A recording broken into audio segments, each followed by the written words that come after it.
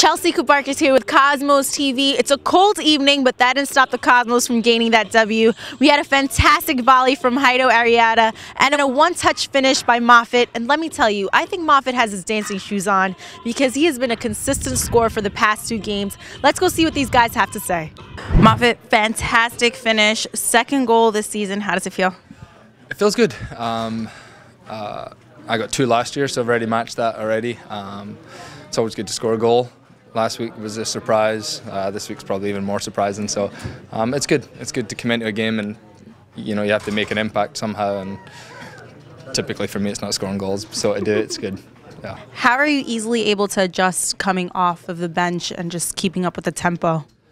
It's tough, but you gotta know when you're coming into a game. And I was coming in for an injured player, so it's a little bit different. Sometimes you're coming in to make a change in the game, but the way the game was going, we had the lead, so you have to come in, you have to have energy, you have to be ready to come in and make a difference. Unfortunately for me, I was able to do that.